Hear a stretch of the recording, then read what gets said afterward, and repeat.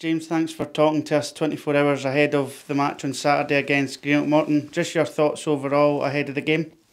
Looking forward to being back at home. I think the performance last week was positive in terms of chances created and what we were looking for out the game. Ultimately, like we said before it, we were taking it serious, that we wanted to get through into the next round of the cup. So that's done now. Morton had a good result at Hamilton on the Friday night as well and got through, and the week before they had a really good win as well. So they'll be coming here fully confident.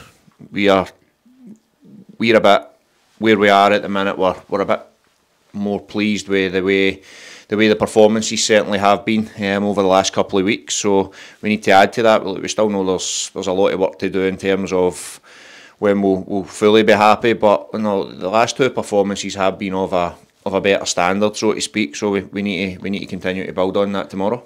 You'll be pleased that Chris Kane's managed to get 2 goals in 2 games. Matty coming off the bench last week and making that impact with his first goal and assist of the season as well. So you must be really pleased from that side of things.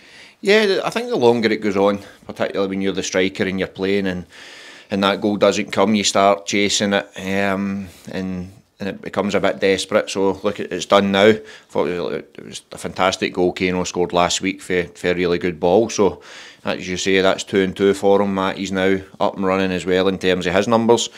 But look, we need that all throughout the team. But I think now that we're now seeing the effect that Chris Kane can have now that he's fully fit, he's getting 90 minutes into the legs, or he can handle that now. And like, when we've got him in the team, we know we're a better team. But when he's in it and when he's right, that's what you get from him. We've seen it over the last couple of weeks. I think him and Craig White have been really good together. So no, I'm pleased for Kano that the goals have started to come. I wasn't in doubt that it was going to come, but the longer it goes on, the harder it sometimes becomes.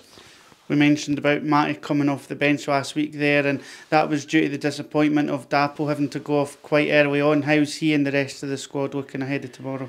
Yeah, but I was gutted for Dapo. He's worked really hard coming back from the injuries that he's had, and then in his first start he gets it's a cut. That's all. It's superficial, but it's just where it is, and